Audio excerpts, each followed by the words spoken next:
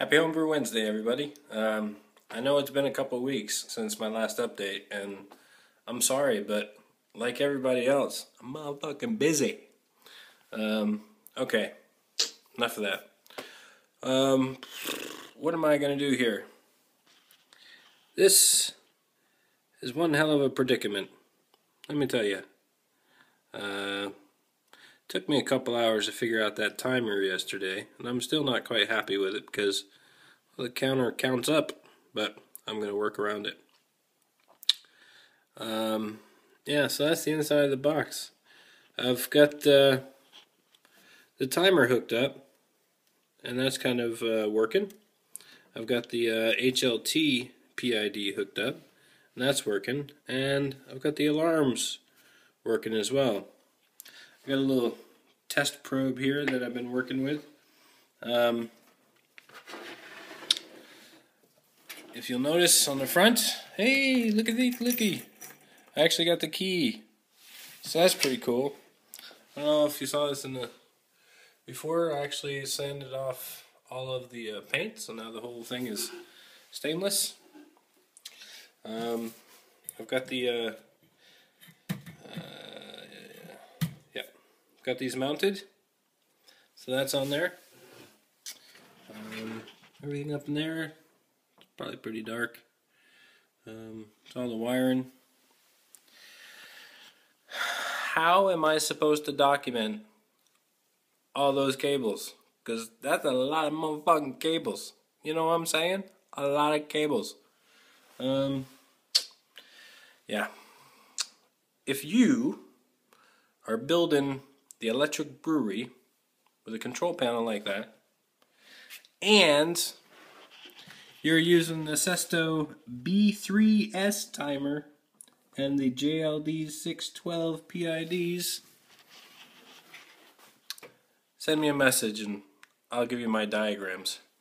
But trying to explain that mess, I would, but I don't think you have the patience for it.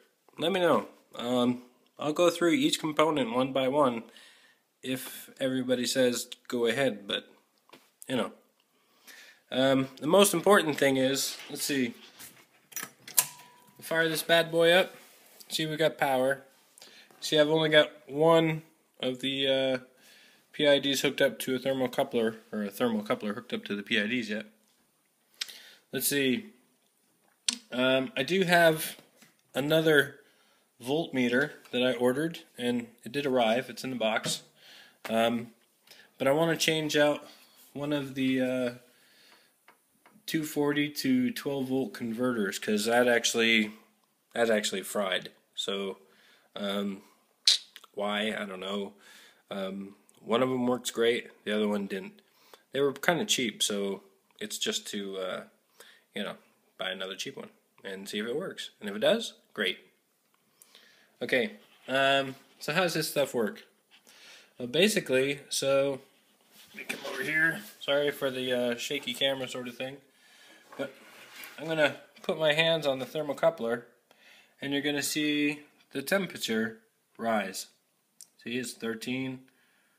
It's going to go up 14, maybe straight to 15. There we go. And then I'm going to turn the alarm on. The alarm is basically right here, and we want it to go off up here to sound the alarm and the light to go off. And when it gets to 22, that actually should work. So it should only take a couple more seconds here, and we'll see if that actually works.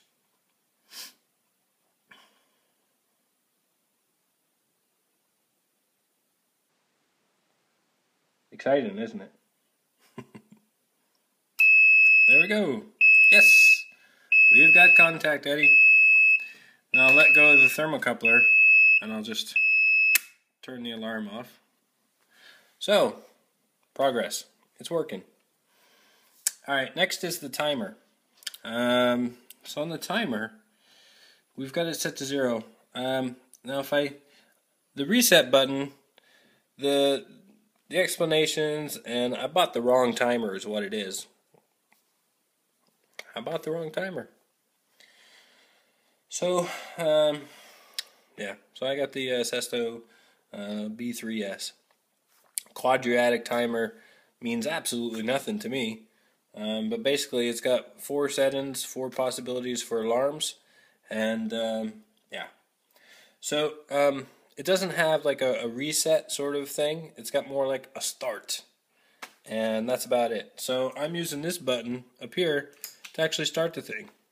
So now you can see it's counting up, and I've got the alarm set at 1 minute here. So when it reaches 1 minute, the alarm will go off because I've got the alarm turned on. Doesn't matter if I turn it off or turn it on. When it gets to 1 minute, the alarm will turn on. The pump stuff, that still works. The electrician still hasn't come to install my 32 amp fuse, so I'm kind of waiting on that. Yeah, I'm gonna have to pay him a visit here pretty quick. I did order the thermocouplers from the electric brewery as well, so I'm gonna get those. There's an issue with delivery. They used the wrong address, and so I need to intercept it as soon as it reaches Norway, and then the post office says that they can change the address once it's in country. Yeah, oh, hey, there we go. So, we reached the minute, and now I've got the alarm to go off for, I think, 10 seconds. Or no, 30 seconds.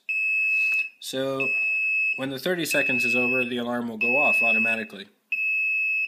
Yeah. So that's hooked up, that's working. So, I still have the other PIDs to hook up, and also set the alarm basic cables, and then I'm getting pretty damn close. I just need the electrician to come and put this place up. Alright, so besides the electrician and the thermocouplers coming from Electric Brewery, I did also order a screen for the boil kettle, and that was shipped off to the right address, and that got here. So if we look down here inside the boil kettle, you'll see that down there, screen, and it's about 1.5 inches below the element. So I'm hoping that that's going to be okay. I'm going to try it. Sorry about the hand there. So I'm going to try it. If it works out, great.